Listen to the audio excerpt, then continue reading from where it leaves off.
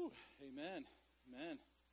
I love services like this where we get to celebrate with family and we get to celebrate the accomplishments of young people because it's a hard task, especially today, right?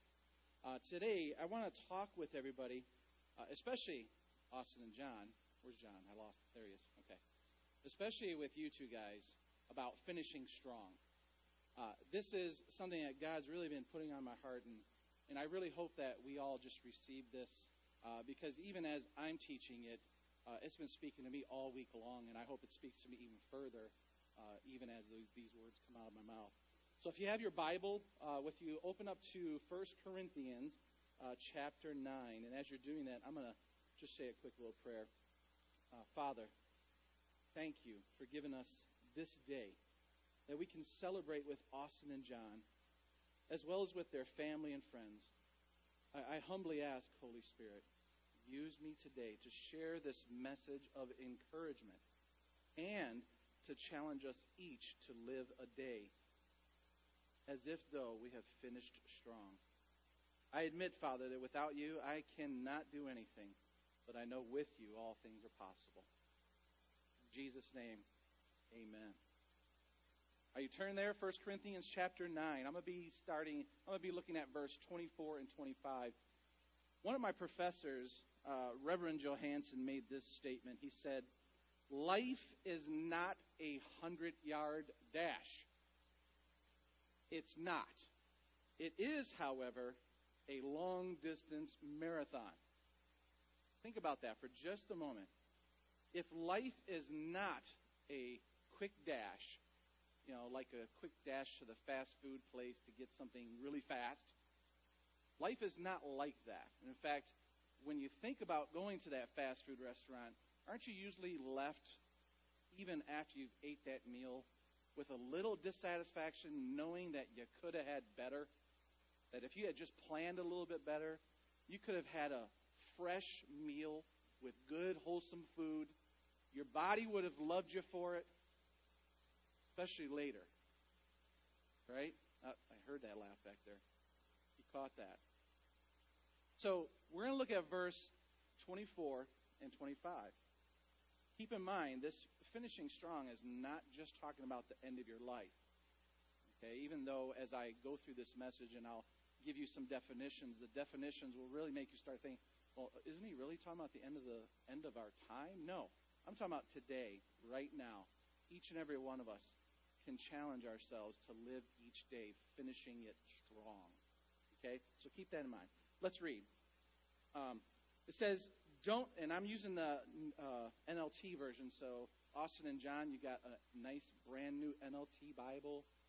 You guys, it's going to be your first time you get to use it, and I'm glad I'm get to be the first verse that you're using it with. So here we go. Don't you realize that in a race everyone runs, but only one person gets the prize? So run to win. He didn't say run to lose. All athletes are disciplined in their training. They do it to win a prize that fades away. But we do it for a prize that has eternal.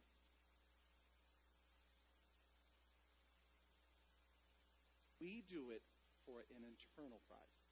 So, if life is not this 100-yard dash or this fast food experience, and it really is more like a marathon, the question should be then, how do we finish strong, right? How do we finish strong? Well, today I didn't bring any beach balls or anything, but I wanted to have a race, and I was gonna ask Austin and John to come up here, and we was gonna start at the starting line, but I'm like, well, John didn't really dress appropriately for the occasion, so I'm like, well, we better not do that. Actually, I was just kidding, guys. I really wasn't gonna make you run around the room. Although that would have been fun, right? That would have been in my normal way of doing something. But I do want to share this quick little story with you. It's about an athlete. His name is Derek Redmond. Derek was born in September of 1965, and he's a retired British athlete. During his career, he held the British record for the 400-meter dash, and he won gold medals in the 4x400-meter relay at the World Championships, European Championships, and the Commonwealth Games. At the 1992 Olympic Games in Barcelona, in the middle of a semifinal race, his dreams for an Olympic medal were crushed by a debilitating hamstring injury. While most athletes at this point would just give up, submit to defeat, bend over and cry, waiting for someone to come and stretcher them off the field, Derek did not. He was determined to cross the finish line. He wanted to finish what he started. So he picked himself up off the ground and started hobbling towards the finish line. Then, just when it seemed he might not be able to continue because of the pain, I don't know if you've ever had a hamstring go out on you. It's terrible pain. His father forces his way through the crowd. In fact, through security, through track officials, and runs up to his son, puts his arm around his son, and carries him to the finish line. Now, if this story sounds familiar, it should, because it's a YouTube sensation right now. You can go on YouTube and see the story of Derek. When his father did that and they crossed the finish line, the crowd stood and cheered. The crowd stood and cheered. This incident has become a well-remembered moment in Olympic history, having been the subject of one of the International Olympic Committee's Celebrate Humanity videos, and it's also used in advertisements by Visa as an illustration of the Olympic spirit, and by Nike in their commercials that talk about courage. See, Derek finished his race. He didn't win a medal or an award for it, but he won the hearts of the people in that stadium that day. He finished what he started. He finished strong. He may have finished in tears and in pain, but he finished. Did he finish his life at that moment? No. He finished that moment strong. And because he had the courage to press through, the perseverance to continue on, even when everyone else might have given up, he had the courage and the determination to press through. Guys, you are going to encounter times where it's going to be hard to press through. It's going to seem like everything is coming against you, but be determined to press through. And when all hope seems like it is lost, guess what? You have a dad. You have a physical dad sitting right next to you, but you also have a heavenly dad that you can call on and count on at any time. So let's go back to the question. How do we finish strong? Well, first, I think before we can answer that question, let's look at some definitions. Steve Farrar, in his book, Finishing Strong, defines 4 different kinds of finishes based on biblical leaders. The first finish is called cut off early. These leaders, they were taken out of leadership. And there's several good examples. One of them is Absalom. You remember the story of Absalom? He tried to overthrow his father's kingdom. He got a lot of people persuaded to follow him because he was a great talker, a great persuader. The Bible described him as having big hair. I don't know if you know anything about hair in the Bible, but when you see references to hair, it usually talks about a person's pride. It talks about what their honor. Okay? Now, here's the thing about Absalom. In a battle, as he's trying to retreat for his life, his hair gets caught in a tree. Now he's dangling by his hair in a tree. And, of course, the soldiers came up and they killed him. And if you read the story, you find out David was not real happy about that, even though Absalom, his son, was trying to take over and overthrow. This is a tragic story of being cut off early.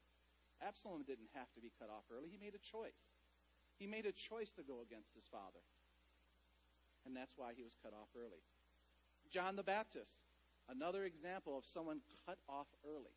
Now, did John the Baptist do something wrong to be cut off early? No. In fact, he was absolutely doing the will of God. He didn't do anything other than what God told him to do.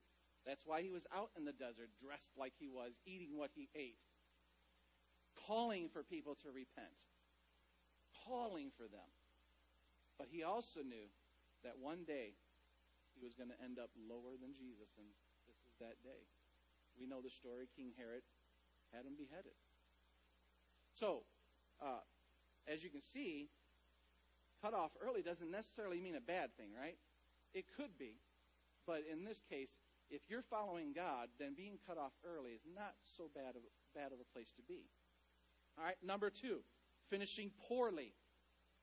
They started strong, but then these leaders went downhill and just kept going downhill. Now, we talked about one of these heroes, Gideon. I'm not going to go into his story because I think we did a really great job exhausting his story, but he started strong and went downhill. Another great example of someone who started strong but went downhill fast and couldn't recover was Saul, the first king of Israel. Remember him? I remember teaching this one to kids, and I remember in one of the videos that we showed how humble Saul was. He really didn't want to be king. In fact, he hid, and he's like, no, I don't really want to accept this. And when everyone was like, you got to do it, he finally agrees to this. And he starts off strong. He's a good leader. He's an honorable leader. He follows God. He does what God tells him to do. Until one day he decided to take matters into his own hand, not wait for the prophet, decided to do an offering all by himself.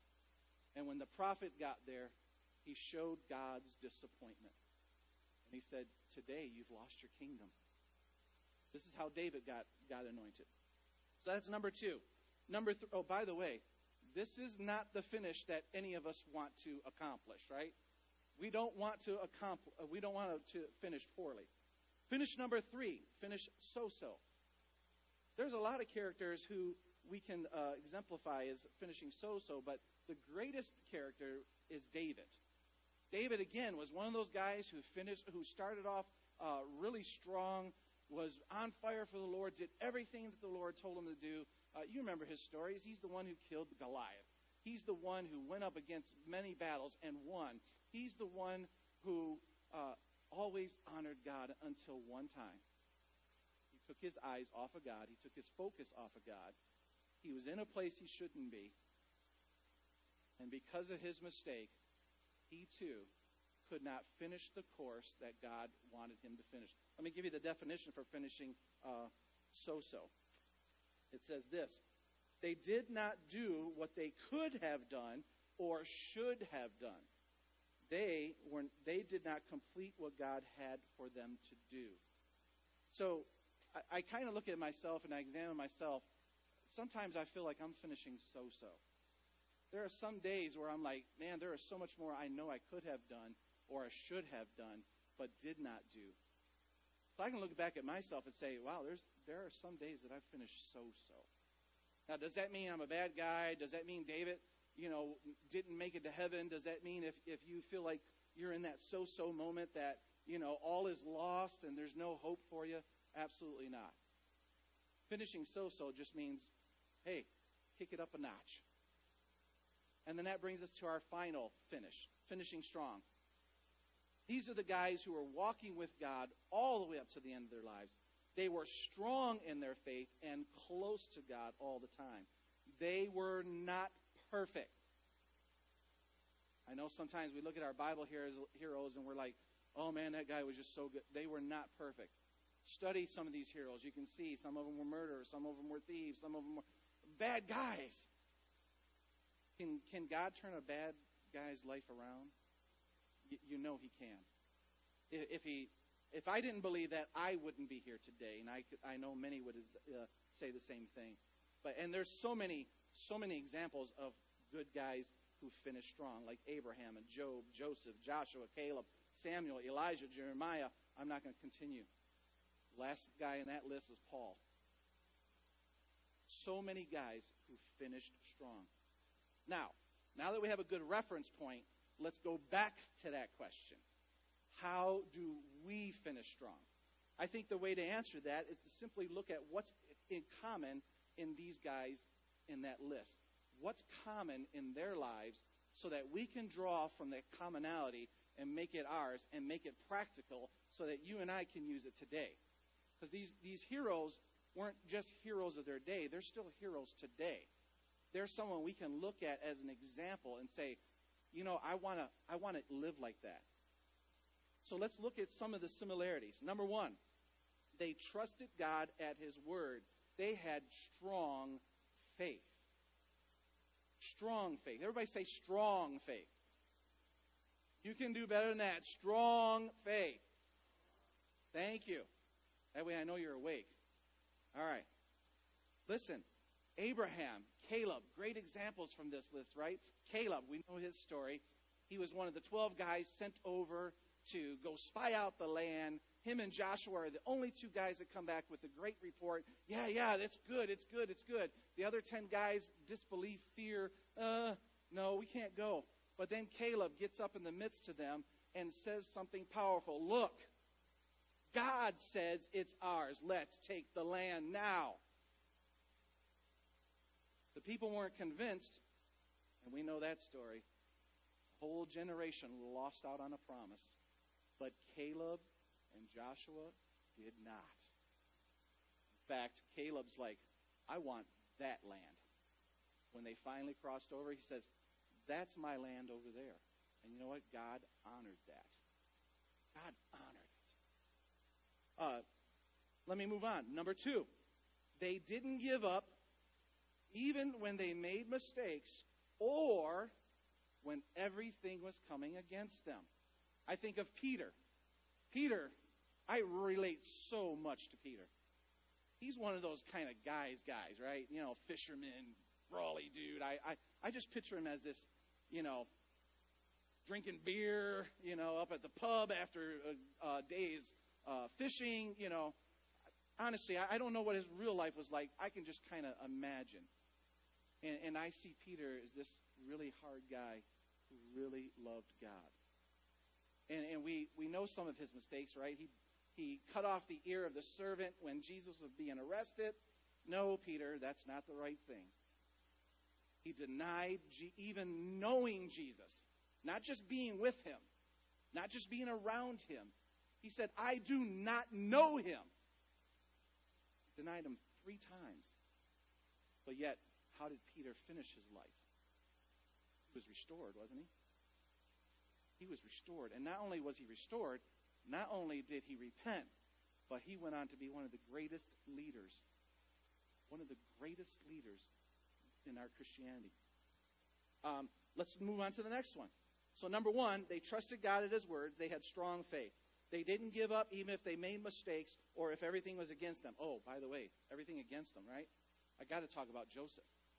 Now, here's a guy, when we read his story, we don't see anything that he really does wrong, do we? We don't see anything in the scriptures that tell us that he was a bad guy and that turned around. No, I think his only mistake was telling his brothers the big dream he had, right? And I think his only mistake was being his dad's favorite, right? This caused his brothers to be jealous of him and eventually want to kill him. But God protected him through that. When he went to Potiphar's house, was he looking to get into trouble? No. We know it's different because Potiphar put him in charge of everything. You don't get put in charge of everything as a slave if you're doing your job poorly. He must have been doing his job really well, going above and beyond what every other servant was doing, whether they were slave or hired. He showed something that no one else had, and therefore he was made the leader of Potiphar's house. Did he go to Potiphar's wife and want anything? No. Again, he was falsely accused. He was in the wrong place at the wrong time. But we know the end of Joseph's story. He saves a nation. He becomes second command in all of Egypt and saves the nation of Israel. Amen? Let's move on to number 3. They did what God told them to do even when it didn't make sense. Now, you have to go back to the story of Joshua. We all know this great story of how the walls fell down simply because someone listened to what God said by marching. In the natural sense, if you go tell our soldiers out there today, hey guys, I want you to march around this city because God has given you the city. But all I want you to do is march. You can carry your guns and your rifles, you can carry your ammunition, but you're not going to use it today. You're going to march. And by the way, you're going to do that for the next 6 days. Oh, okay, in the heat, the dust. Oh, and by the way, do you think the people that were standing up on the wall watching this were not jeering at them, maybe making fun of them? I know the Bible says that a lot of them were afraid, so I can imagine a whole bunch of them were in terror inside their homes wondering what is going on. But I can also guarantee you that there were those who don't honor God and were up there jeering at them. What are these fools doing? On day 7, it got even worse. Don't march one time, march 7 times. And at the end of that march, I want you to blow the trumpets and I want you to shout. Now, I've heard some guys teach this, that the reason why he marched them around all this time, because he wanted to soften up the ground. I don't think it had anything to do with softening up the ground. Or I've even heard one guy teach that there was a fault line that went through that area. Come on, are we stretching it a bit, or can we just trust in God? I think the greater lesson here is they obeyed God, everything he said, and the walls came tumbling down. And they went straight away inside that city and took that city. Not because of some marching, not because of some trumpet blast, and not because of some shouting, but because of sheer obedience. They got the job done. That day, they finished well. Amen? Last point I'm going to make on this part is they were bold and courageous for God. Look at Peter and Paul for the examples of this. Paul, especially, I mean, come on. How many times did the guy have to be beat, put in chains, put in prison? And every single time he got out, he was still bold for God. He was courageous. So, it's simple when we look at this, look at the commonality. It's simple for us to say, okay, yeah, it's easy to say, but it's not always easy to do, right? Good thing we're not alone in this fight. Good thing we're not alone in this march. Let's go back to the story of Derek. Remember Derek's story? As all his hopes seemed to fade away, his dad came to help him. Remember? Now, you don't see it in the video, but his dad had to get through those guards, and he had to get through the track officials to get to his son. In fact, in the video, you do see one guy come racing up to him to stop him, but his dad just kept right on going. He might have yelled, "That's my son," as he's running, but he was kept on going. He didn't stop. See, we have a Heavenly Father when we're going through troubles, when we're going through hard times. He's right there. He's the one carrying us across the finish line. We cross the finish line every single day. Every single day we have a finish line to cross. How are you going to finish today? I've accepted a challenge to ride 100 miles on my bike for kids' cancer. And the first part of the month, man, it was a struggle. Each day it was a struggle to get on my bike and pedal. I'm 50 years old this year, and I'm many pounds overweight than I need to be. And I'm riding this bike that has no gear, so every crank of that crank is me pushing that bike. Yesterday, I finished strong. For the first time, I felt like I really finished strong for these kids. Because there was a point in my ride yesterday, I just wanted to give up. I'm like, this is way too darn hard. There was a hill, I had to literally get off my bike and walk it up the hill, and even walking up the hill, I'm like, by the time I got to the top, I'm like,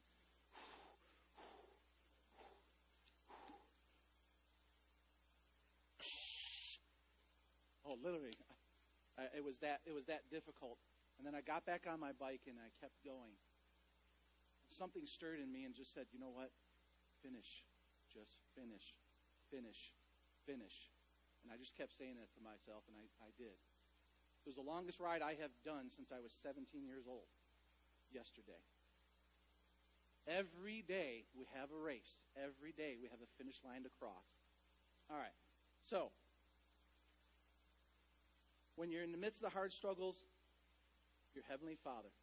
So, John and Austin, and everyone else, and myself included, let's take these simple points to heart and strive to finish each day strong. And I'm going to hit these points one more time. Build up a strong faith. How do you do that? Digging into His Word. Pastor Dave has already said that. Daily, guys. Daily. All right? Don't let this ever be a book that sits on the shelf and collects dust.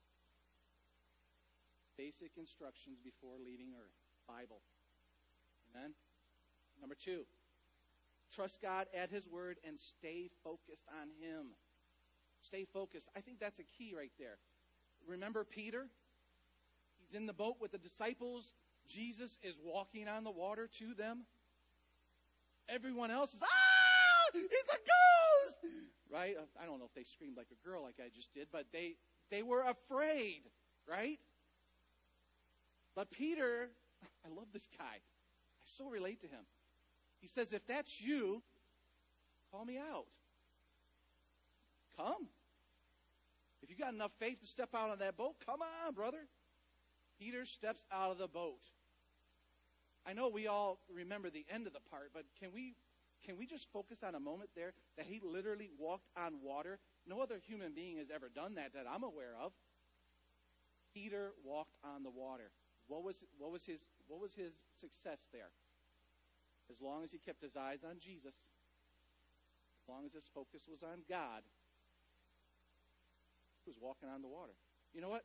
I think if he kept his focus the whole time, Jesus and Peter could have been like arm in arm, just walking across the lake while the rest of the disciples are in the boat, rowing to keep up with them, right? I don't know. This is the way my mind thinks. I'm just thinking if he had kept his eyes on Jesus the whole time, what could have really happened? And I get excited about that. Because to me, I just picture walking across that lake, arm in arm with Jesus, just chit-chatting. Amen? That's the way I want to be. But as soon as he took his focus off of him, we know what happens. He sinks. Then he cries out, Lord, save me, I'm going to drown. Come on, Peter, you're a fisherman. Swim. As much time as you spent time on the water, that's not the point. The point is, he took his focus off of God, and he immediately became afraid. When we take our focus off God, when we allow the world's worries and concerns to consume us, we become afraid, right? It's very easy today, if you watch too much YouTube videos like I do sometimes, it's very easy to become afraid with all the end-time prophecy stuff that's going on, with all the things all the terrible things that are happening in this world. But if we keep our focus on those things, doesn't that produce fear in us? Let's continue to focus. Austin and John, focus on Jesus always. All right. Next one. Learn how to hear God's voice and obey it even when it doesn't make sense. Obey it. Well, I don't know what I'm supposed to be obeying right now. Chances are you probably didn't obey the last thing God said, so maybe you need to ask God, what was the last thing you told me to do? Then go back, accomplish that thing, do what he told you to do, and then you know what? He'll give you your next set of instructions. Just keep in mind, God always has the big picture. He always has the big picture. I've done some things in my life that I felt, God, I don't understand why we're moving here. I don't understand why we're doing this. And always in the end, after a short season, I was like, oh, that makes total sense now. I'm glad I listened. But there's also been times when I did not listen, and of course, the consequences were the opposite effect. Oh, I really wish I had listened to you. Anybody been there besides me? Okay, so you know what I'm talking about. Next one. Learn to be bold and courageous for God when you need to be. Now, let me caution you. This is not a license to go out there and argue your point and beat somebody down with the Bible. No, what this really is, it's a call for us. It's a call for us to stand up for the orphans, to stand up for the widows, to stand up for the hurting, to stand up for the lost. And keep in mind, it's always done in love, with grace. Grace. Okay? Remember that. And besides, that's Jesus' second command. Love your neighbor as yourself. Next one. Stay connected with other believers. This is going to be very key for you two guys. Especially as you're stepping out and you're going into college. And not that college is a terrible thing. I applaud you for moving into this next step. But I want to warn you at the same time that as a Christian, not everybody believes the way you believe. I know God's Not Dead is an old movie, but I think it's very, very good movie because it does bring up a great point point that, listen, the professors may not agree with your worldview. It doesn't mean you have to succumb to their worldview, though. Stand strong. Be courageous in your faith. Focus on God, and He will guide you in.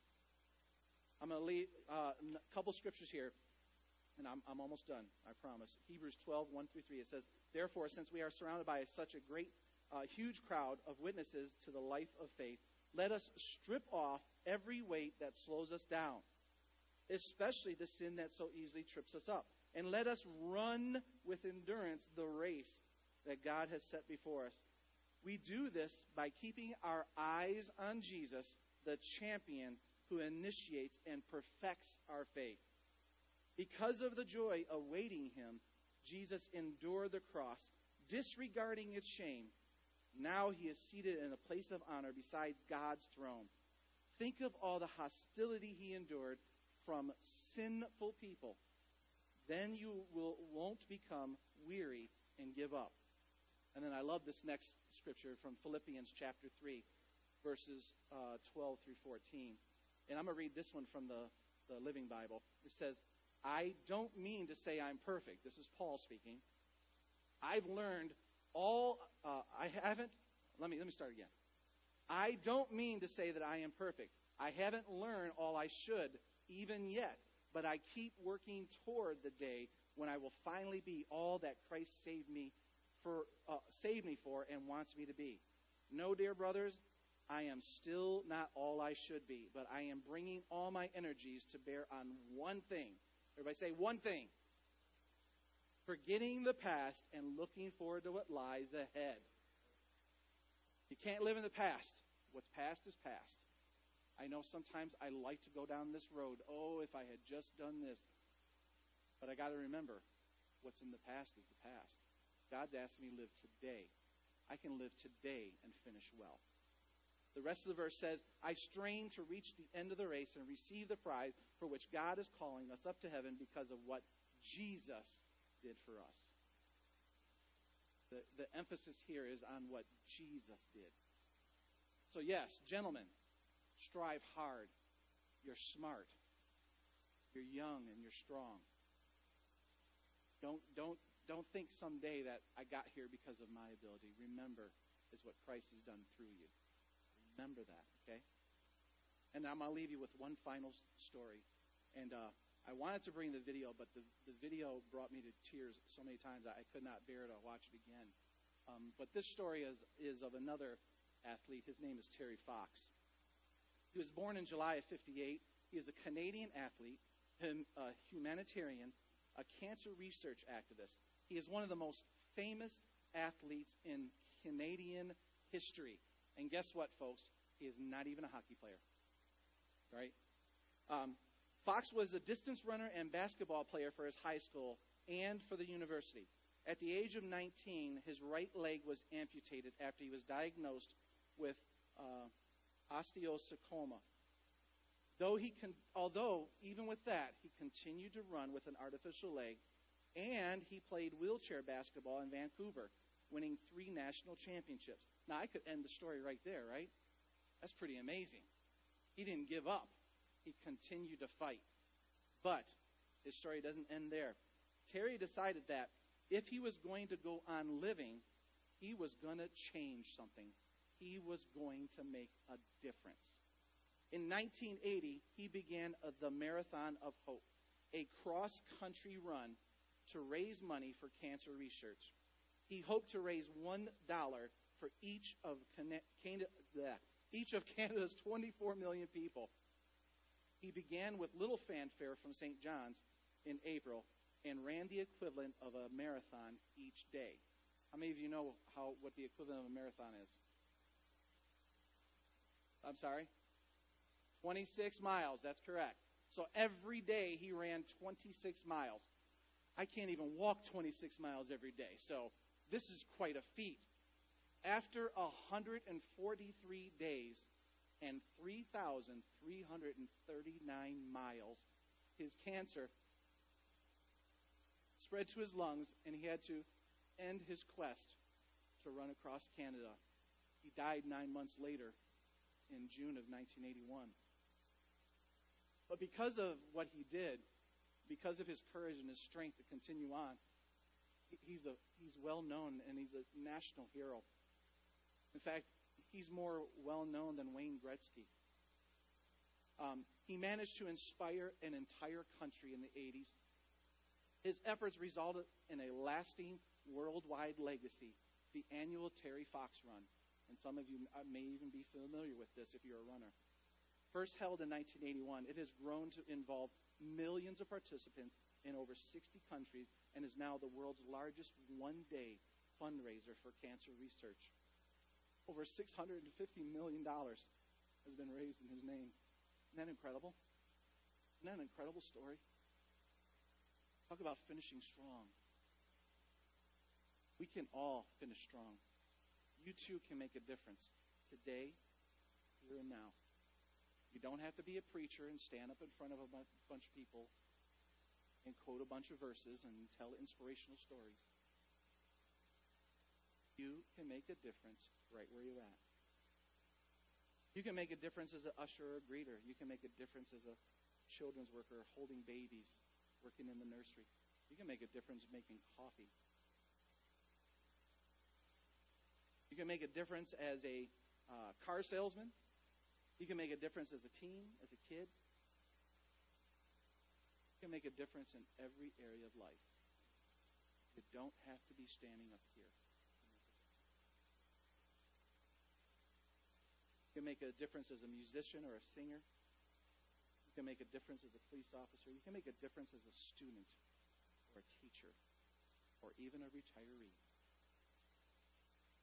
Yes, even our seasoned ladies and gentlemen can still make a difference. If you still have breath in you, you can make a difference. The thing that makes some of these stories so powerful and so heart-wrenching is that they found the one thing that they wanted to go after and make a difference in. Each and every one of us has that one thing that God has given us. Each and every one of us has a chance to make a difference. So when you go back to that initial verse, 1 Corinthians 9 says, so run to win. He also talked about at the very end of 25, he says, the athletes, they work hard to earn something that fades away, but we work hard for something that's eternal. What is that eternal for you? That one thing. Gentlemen, you have a plan moving forward, right? That one thing continues to stay that one thing, and you keep your focus on God. You won't go wrong. And as Pastor Dave said earlier, you can be a world changer. And I know some people hear that word world and think, well, come on, you got to be a president. No, a world means the area that's around you. What do you have influence over? That's the world that you're in today. So let me pray. Father, we just thank you for this time, and we thank you for your word. We thank you, Lord, that in your word we can find comfort and peace, that in your word we can find courage and strength. Lord, I'm just praying that each and every one of us would take this to heart, myself especially included. Lord, I want to finish each day strong. And Lord, I'm looking to you as my source and my strength. Help each and every one of us, Lord, to finish strongly, daily. It's not all about the end of our lives, although it'd be nice for us to leave a legacy behind for our kids and our grandkids. But more importantly, we can leave a legacy each day. Each day we can make choices to live strong for you. Father, we just adore you and thank you for today. And it's in Jesus' mighty name we pray. Amen. Thank you.